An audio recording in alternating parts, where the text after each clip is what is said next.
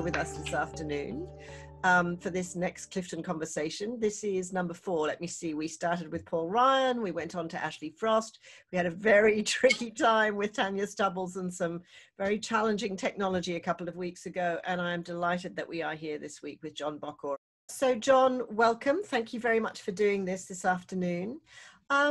Given that these conversations are all very much about celebrating local talent and local artists, I'm just wondering whether you'd like to start by telling us where you live. I live in Bulli, up the hill from the highway. I've been here for 13 years, and before that we were in Marrickville in Sydney. So it was a big change. And you bought the house because you spotted that there was a space there where you could have a studio at home, which is what every artist wants. And now to find studio space for artists locally has become as rare as hen's teeth. It was very hard in Sydney to find studio space. And I think that is what happens with most big cities. As things become less affordable, the arts just leave. Because which of course has been the Northern Illawarra's gain. I mean, there's an incredible density of artists here. And I just wonder, do you feel that you're part of that community, or are you a sort of fairly isolated person who prefers not to be a joiner? I'm not an incredibly social person.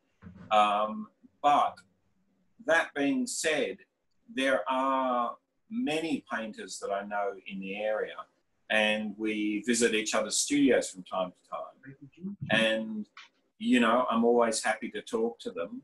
And it's nice to have other people around who are doing similar things to you, and you can sort of bounce ideas off, because sometimes, you can be creating in a void, so to speak. You're creating on your own, and you become sort of caught up in one particular part of your practice. And it's great when you have someone with fresh eyes who hasn't seen the work, and you might show them 10 things and they'll say something completely unexpected that'll make you think about it for ages once they've left, and you think, oh wow, am I really doing that? I had no idea. I didn't. One of the reasons that I particularly wanted to talk to you, John, is because so far we've talked to artists who've been very much inspired by the local landscape, in the case of Paul and Ash in particular. And your work is so different, because your work is so much about interiors and about still lives. And I find them so joyous and so kind of sensual. And I'm interested in the fact that there's a kind of European quality to your work. Now, your name, Bokor, you're Hungarian originally, is that right? My dad was from Hungary, and he came out here with his family in 1956. You didn't come from an unartistic family, because your father was an architect and is still a practicing architect. And I think there were a lot of sheets of paper at home where you as a child could get to draw. So is that where it all begins? Yeah, that's where it all begins. That, and my godmother, who lived 2 doors up, we used to communicate a lot when I was a small child by drawing each other pictures and putting it into the letterbox. My house, my parents, my father being an architect, it was all sort of clear surfaces, whereas her place was piles of books, piles of paper, pet hair on every surface. It was heaven as a child. So my dad, of course, being an architect, he had pens, he had pencils, he had, the large sheets of paper that you got in between copying paper, and you could draw on that. So yeah, I was always drawing as a kid. I wasn't super social as a child either. I mean, reasonably so, but I really liked time alone to draw.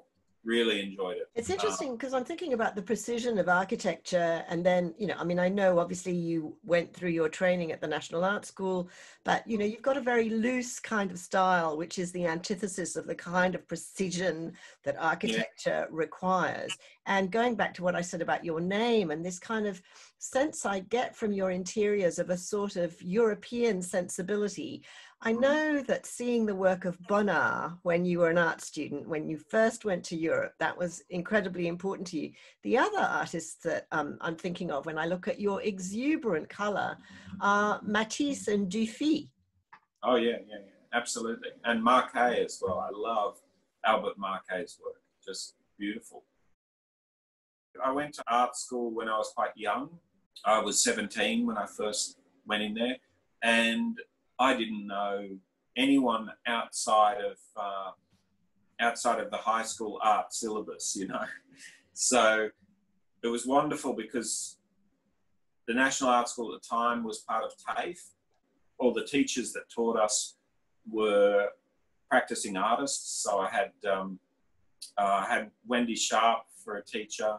I had Elizabeth Cummings. I'm just looking at this beautiful interior that we've got up at the moment with the pink walls. And I'm just wondering, where do these rooms come from? Are they from friends' houses? Are they from books? In 2015, 2016, I was painting interiors in friends' houses and in my house.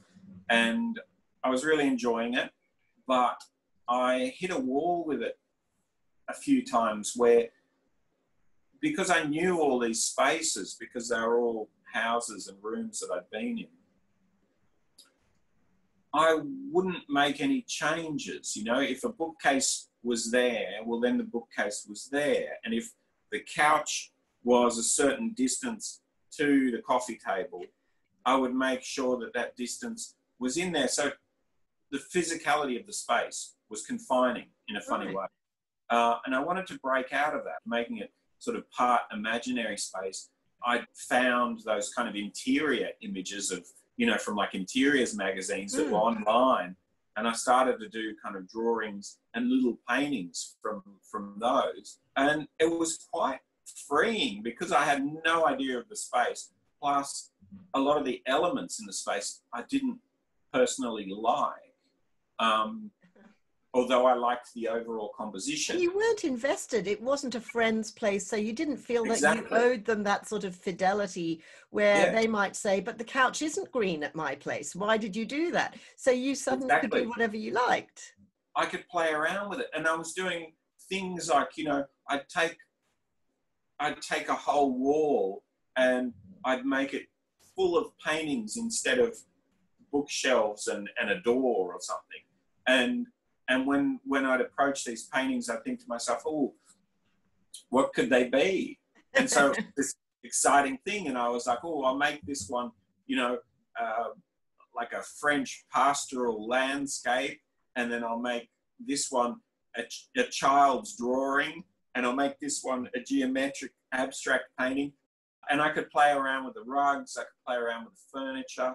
Can you see the picture that we've got up at the moment with the blue couch? Yeah, I can. What is it about making pink so dominant in your interiors that appeals to you so much? I don't know. It's very kind of human or something. I'm just drawn to it. I try to resist it. You know, like lately, I've been doing paintings that have almost no pink in them because I'm trying to work my way through a few other color combinations. You're trying to get through your pink period. Yeah, that's right. So, yeah, I don't know what started it off. I guess you don't... Look, whenever I paint, from a few years ago, I've had this thing in my head that whatever it is that you want to do, you should do it without thinking. Because when you sit back and you look at the painting and you carefully consider things, you always make the logical choice. And the logical choice comes from that part of your brain that wants to make everything make sense and make everything into a sort of relatable pattern that you know and that you understand. Whereas the part of your brain that kind of jumps on impulse is the part of your brain that makes things that surprise you or make things that are a little bit kind of more or a little bit better than what you actually would have done with your conscious mind. Because I think that you're striving for a kind of spontaneity there. And I was really interested in an interview that I was listening to with you yesterday, where you talked about your mother doing shorthand and about this very quick script, and how you think of yourself as being quite an impatient person, and that, you know, you draw quite fast and you paint quite fast. And this came up again with Paul Ryan. You know, he likes to paint a picture in a day. He likes that very focused kind of energy and drive, but then he likes to kind of, you know, move on. So is that what you're trying to access, is a kind of spontaneity and an impulsiveness? Is that the energy in your work? Yeah, definitely. I want life, I want spontaneity, and I love abbreviated forms. When I look at fast drawings that people do, I love the marks. And again, you know, what I was attracted to in my mother's shorthand, it was the shapes of the marks. It was quite beautiful because it was a language that I don't understand.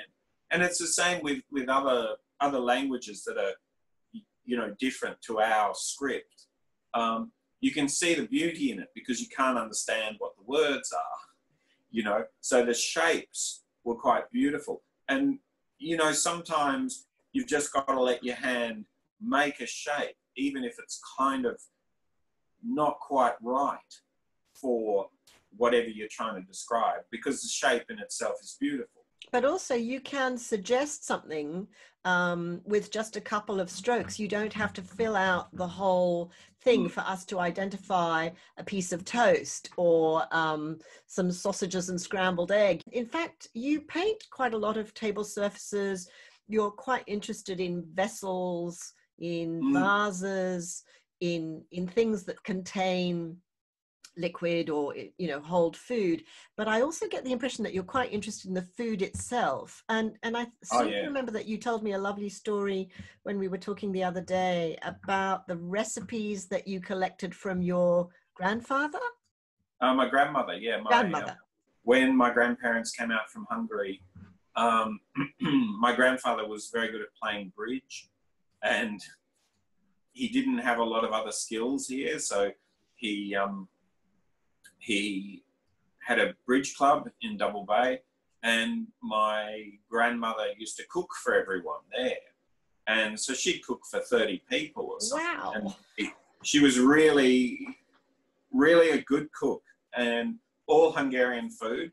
And so when we were children, my sister and I got an older sister, we used to stay at her place every Saturday night, I think it was. And then at the end of when we were being picked up on Sunday, she'd say to us, "What do you want to eat next week?" We knew her whole repertoire, you know. And so we'd say, "Oh, we want cauliflower soup, we want to eat, you know, schnitzel, we want mashed potato, we want this, you know." And it had to be 3 courses. She'd make a soup, a main meal, and a dessert for us. I wonder, John, whether those tables that you paint are a kind of expression of a nostalgia for the way your grandmother would have set the table. Do you think that subconsciously you are kind of recreating something from your childhood, or am I way off track? I often think that when a painting's finished, it's when it looks like something to you. So instead of it being all these marks in paint, it suddenly looks like, you know, a Sunday afternoon in the 1960s in, you know, the countryside in France or something, and you don't know why. It just looks like that. And you think, aha, that must be done then, because it's giving something back in a funny way, you know. Whereas you might have been going for something that was completely different to what it looks like in the end, but you have to stop it when it starts sort of giving you all sorts Yeah, of information. messages. Your work it's very collectible. It's sought after. You've got a great gallery in Sydney. You exhibit with the King Street Gallery. You know, you've won prizes. You're in major collections. Do you feel that this is a kind of vindication for all that time when still life and these sorts of paintings of real life were, you know, when you were at art school, abstraction was all the go. And now, you know, look at it. Everybody is dying for these pictures of things that they recognize and things that are part of everyday life. Things go in and out of fashion. And sometimes you can see it when it's happening, and sometimes you can't. And however many years something is in fashion or out of fashion, you know, who knows? And who knows why it happens? I'm just glad that at the moment people don't absolutely hate my work. So that's good. I think one of the things that's funny about your work that I really like is, you know, there's all this sort of richness of color and texture, and they're very sort of sensual works to me. And then you give them these absolutely cut and dry, almost banal titles. Like you've got one, I love the one that's called Sink with Panadol. That was a terribly sad time. See, it's children's Panadol, and my son, he had pneumonia, and they just took so long to diagnose him, and he was just getting sicker and sicker. And that Panadol was always on the bathroom sink. And yeah, I remember I was glad someone bought it because I kind of didn't want it around. It's one of those terrible memories that you're just like, yeah, I don't need to see that painting anymore. For the last show that I had at Nicholas Thompson Gallery in Melbourne, you notice that all the titles are Somerset Maugham short stories.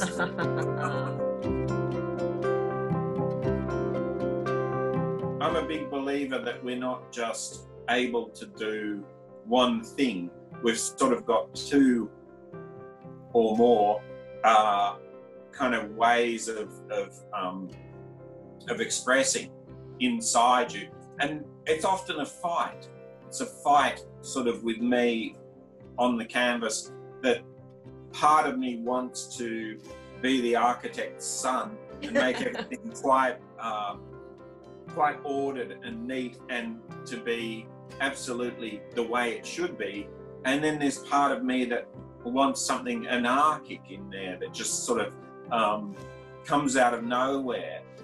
You know, they take a long time generally. They're painted over the top of paintings over and over again, most of them.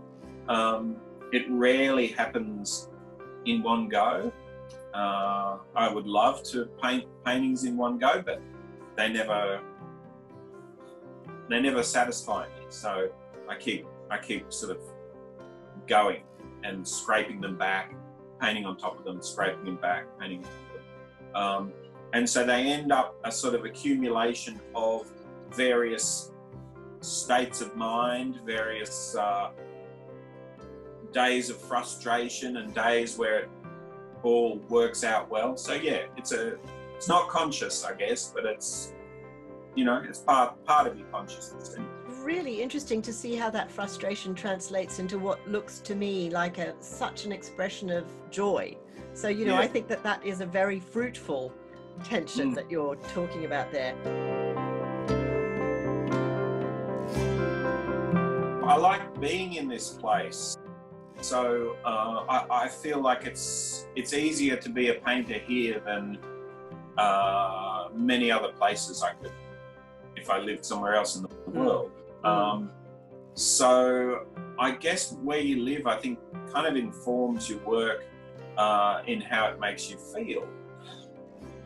The one thing I'm kind of learning is that you've got to pace yourself. You can't do everything at once.